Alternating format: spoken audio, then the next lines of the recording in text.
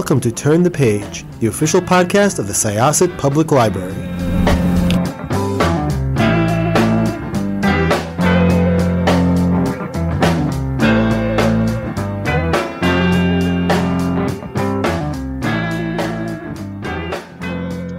This is Jessica with Syosset Library's Turn the Page podcast, and we are very happy to welcome our guest today. Would you like to introduce yourself and tell us about yourself? Hi, Jessica. Thanks for having me on the show today. I've had this very amazing, wonderful career. I came out of MIT back in the 90s, started as a software engineer, and throughout my career, I have built lots of labor marketplaces, ad tech, video marketplaces. I've done cybersecurity, tracked terrorists and criminals on the dark web. I also realized early on I wanted to become a CTO, a Chief Technology Officer. And in doing so, I realized there were a bunch of skills I needed that no one had taught me: leadership, networking, negotiating, team building. So I had to develop those skills in myself. And as I did so, I realized these skills aren't just for executives, they're for everyone. So I began to upskill my team. And around the same time, MIT wanted to teach these skills to our students. When I heard about it, I reached out, I offered to share my content. And instead, MIT asked me to help create new content with them and then to teach. So in addition to my career doing startups, I've also been teaching at MIT for over 20 years. Again, these skills like leadership, networking, negotiating. And that, of course, turned into my book, The Career Toolkit, Essential Skills for Success That No One Taught You. Wow, that is quite impressive. So you went there and then you ended up turning that around and teaching it. And I have to say, like, the things that you were talking about leadership and networking, those are sort of those things I feel like people tell you, like, oh, you're either born with it or you're not. But I don't know if I really agree with that myself. And clearly you don't, because this is part of what you learned to teach. Let's dispel that myth. It is true, some people are born with it, just like some people are born with a proclivity to doing math, or for picking up languages, or playing a certain sport. But that doesn't mean those of us who don't have it can't learn those. And in fact, the people who have that natural talent and just say, well, I don't have to work at it, I just do it, can be eclipsed by those of us who say, okay, I need to work at this each and every day. I want to get better. And in fact, I was not natural at any of these things. I think what really helped, the fact that I wasn't natural, I had to really work hard. I had to understand it. And by putting in that extra work, it helped me really understand how to break down these skills and understand their components so I can better teach it to other people. So let's jump right in to the Career Toolkit, which is your book. Please talk a little bit about it. It has 10 chapters, and these are the skills that companies want. Not just, well, Mark thinks they want this.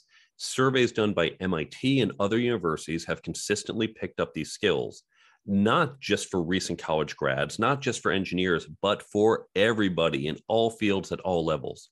So the skills, the 10 chapters, they're in 3 sections. Section 1, careers, how to create and execute a career plan.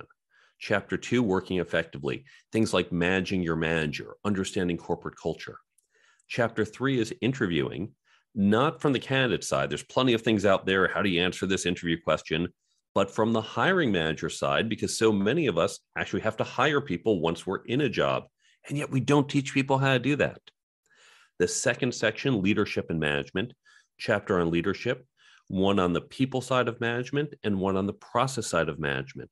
And again, these skills are not just for people with certain titles, they are for everyone. Even your first day on the job as a junior person, you have to lead and manage other people, just not through formal authority. And then the third section, interpersonal dynamics, communication, networking, negotiating, and ethics. First of all, I was writing down a bunch of those things, and that sounds incredible. You make a very, very good point about hiring. There's so much out there about how to conduct yourself in an interview.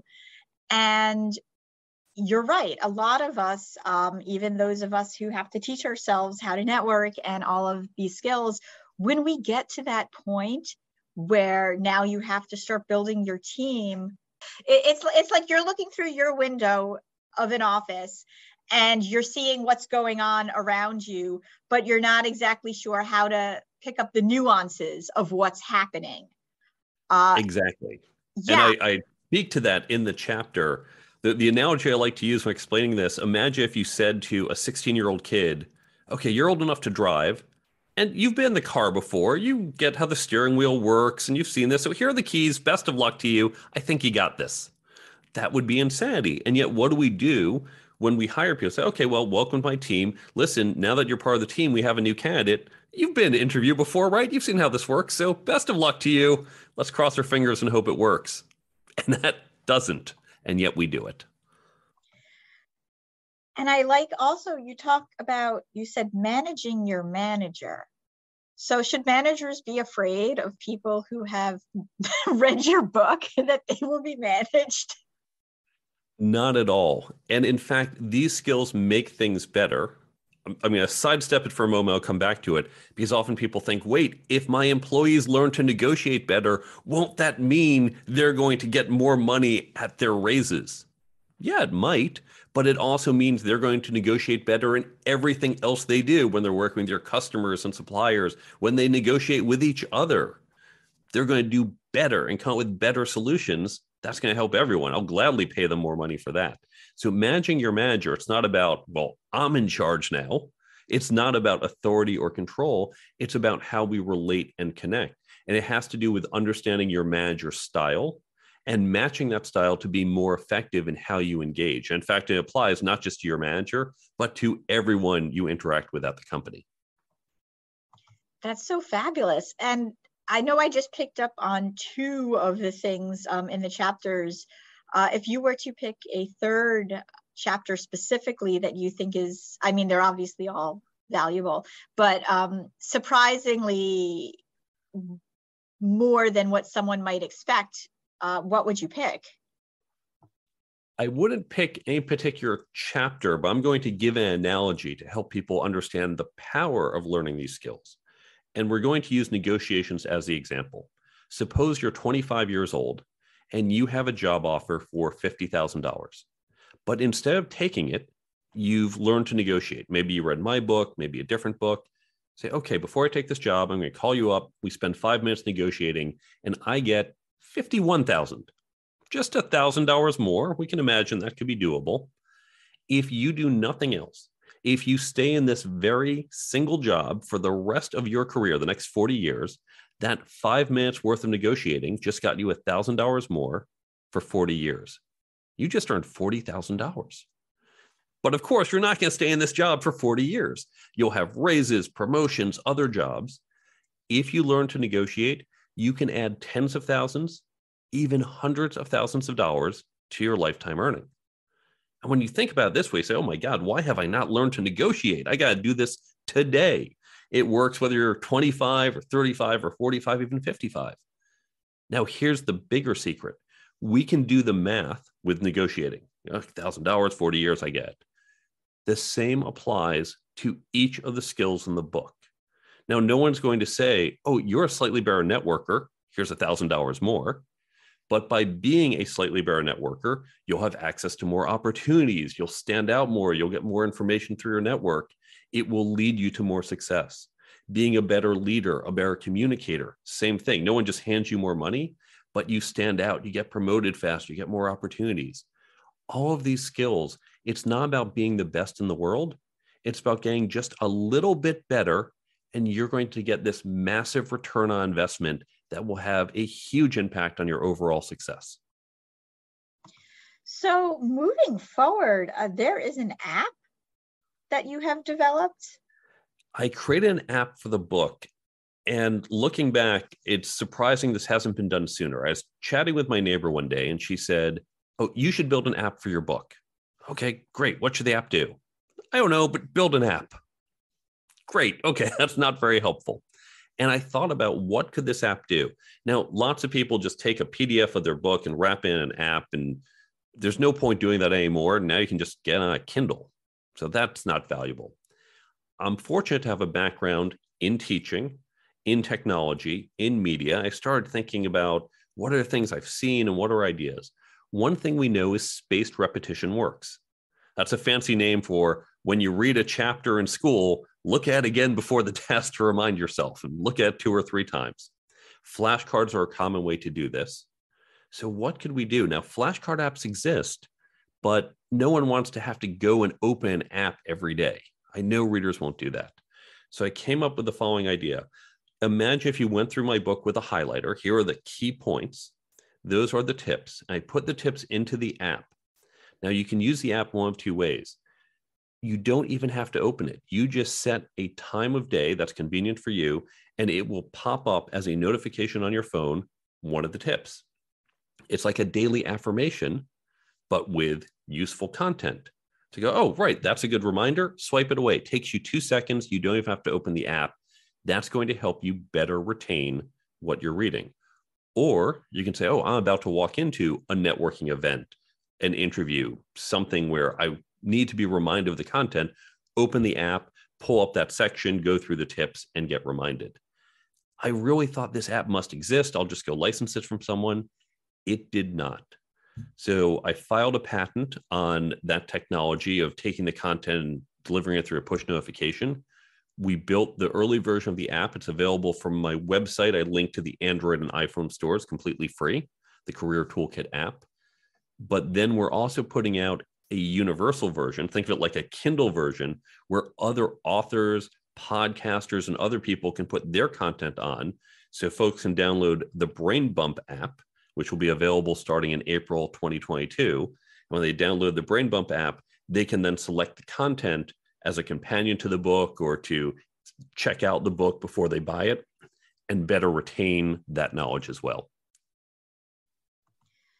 So just talking about the app then, so where can people find it again? I'm going to make sure that this information is available in the show notes, but for those who are listening and might not be able to access that right now. You can find the Career Toolkit app on the Android and Apple stores, but if you go to my website, thecareertoolkitbook.com, and you go to the app page, thecareertoolkitbook.com/app, APP, or just click the app up top, that will have links to where you can find it in the Android and iPhone store and is completely free. That is so cool. And so I have to ask then, I mean, what is the benefit to you of giving this away for free? You know, I think it's awesome, but when you talk about all of the work that went into this, you know, what is your personal return of the investment? When I first built it, my personal return was helping people. I have always said from the start, I am less worried about trying to make lots of money with the book. No one makes money off their books. I'm more concerned about helping people with their professional efficacy. That has been a passion of mine in my volunteer work, in my teaching, and a lot of things I do. I just want to get this out. There might be someone in the world who says, I don't want to pay $20-some for the book. I'd rather just get those tips for free. And if that's what you prefer, please do it. I am happy for you to have it and be successful and use that. But I do believe that it will help drive people to either say, let me check this out. Oh, this is useful. Okay, I'm going to get the book. I want to get a little deeper into it. Or it's also going to help authors. Of course, we all like word of mouth marketing. What are you more likely to talk to your friends about? That book you read 6 months ago and forgot 2 weeks later? Or the book you're reminded of every single day when it pops up? So I think there is some benefit for authors like myself, but really I designed it thinking, how can we help readers? So another question I have, and I want to kind of move towards, because when we were chatting before we started recording, we talked a little bit about just different programming and how to help upscale businesses and people. But I did want to ask a little bit, if you don't mind, about nonprofits, especially myself being in a library, and, you know, things are maybe a little bit different in how we're able to do things, or just the type of communication. Could you talk a little bit about how the lessons in your book and your app do apply to people working at a nonprofit? Great question. And I've certainly been involved with a number of nonprofits. These days, I serve on the board of 2 of them. But these skills are really universal skills. They are not just for for-profits. They're not just for the office. In fact, these skills apply in our schools, in our social activities, some of them even in our relationships with our friends and family. The communication skills, how to recognize people's communication styles, that's going to help you anytime you communicate. So really, you can think of these skills as fundamental skills for how we engage with others. Those skills at the end, the interpersonal dynamics, useful always. Your career plan applies, whether you're at a nonprofit or a for-profit or go back and forth between the two. Leadership is something that you do each and every day, no matter what type of organization, even if it's just a casual group of people. So really look at these skills as fundamental skills that can apply in all different facets of your life. And getting back to what we were just talking about before, talk a little bit about the programming and how to help upscale businesses. I mentioned earlier, the book wasn't for me to make money, it's for helping people. And that doesn't just stop with the book. I have a number of great resources on the website. So the careertoolkitbook.com/resources. I link to a number of resources. Now I link to other books that people might find useful if they want to go further in these topics. I link to free online resources so people can explore things in more depth. I also have a number of free downloads, including questions to help you with your career plan, questions to ask during an interview. But one of them is how to create a development program at your organization. It was written for companies, but it can be used by individuals, can be used by organizations like libraries. Here's the thing. The best way to learn these skills, it's not simply by reading a book. We spoke earlier about how some people are natural, but many of us have to actually learn and practice. Think of it like sports. And I use sports because it's different than what we normally learn. When we're learning English in school or math, we're just memorizing rules, memorizing formulas, writing them down, and putting them back on a test. That's not how you learn to play a sport or an instrument. You actually have to practice. No one can tell you just by lecturing to you, say, okay, now you know how to play the cello. You have to go and practice.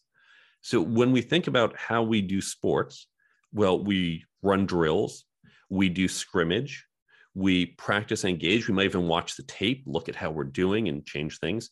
That's what we want to do when we learn these skills. So the best way to learn is to create a peer learning group. I recommend groups of about 6 to 8 people, but you can scale it up into a larger group. And I talk about how you come together and think of it like a reading group. You engage with some content. Now, yes, you can use my book, and I have a description how you can break down my book into sections and use them for particular goals. But if you don't want to use my book, use a different book. There are many great books at your local library. You can also use an article or video online. You can use a great podcast like this one.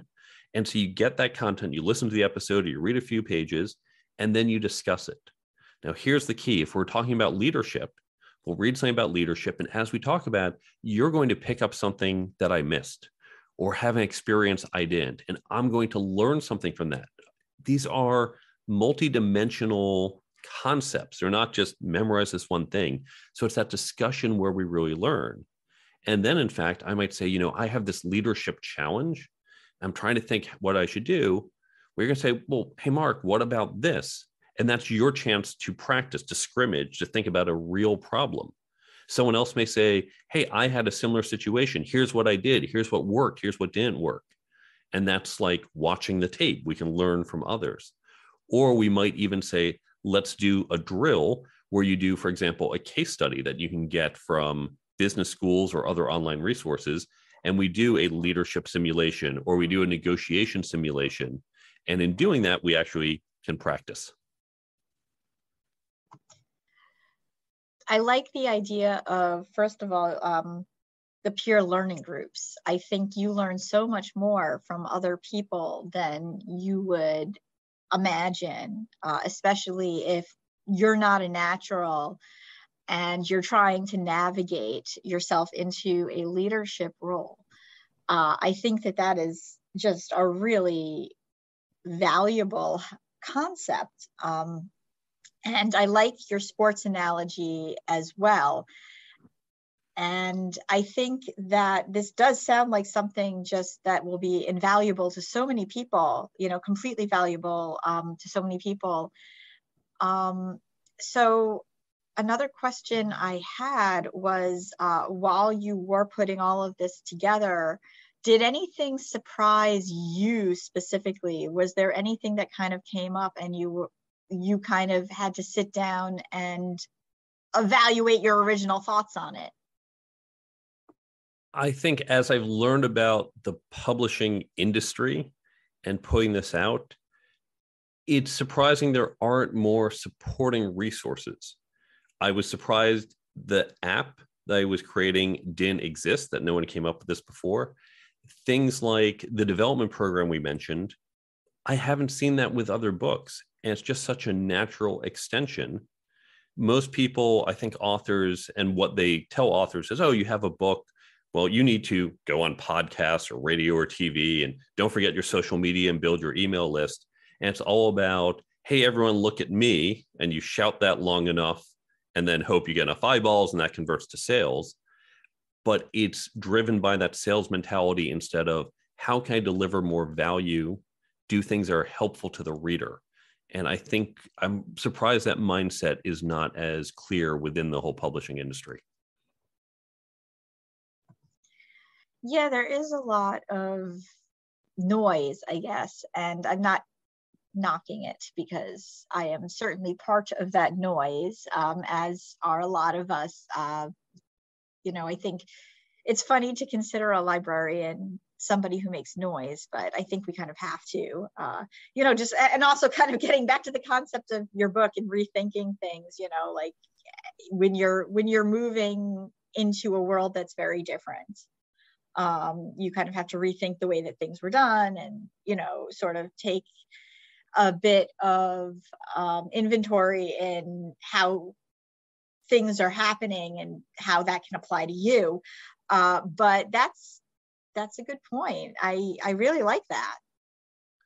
I'll jump on my soapbox for just a minute. Part of the motivation for the app is, I think, a sea change in how we consume content.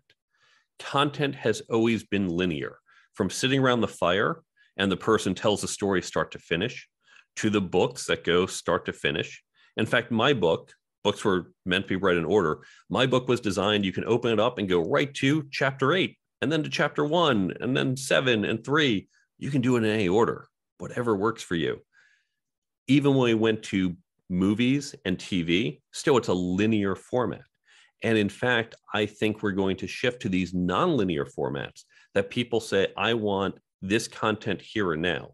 In fact, books, a little bit of history about books have to be a certain width to show up on the shelf.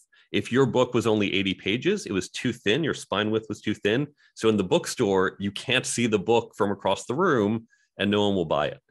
And this is why you've probably read a book at some point where you said, interesting book, let's say a nonfiction book, but they really only needed 4 pages and then they just beat the idea to death for another 120.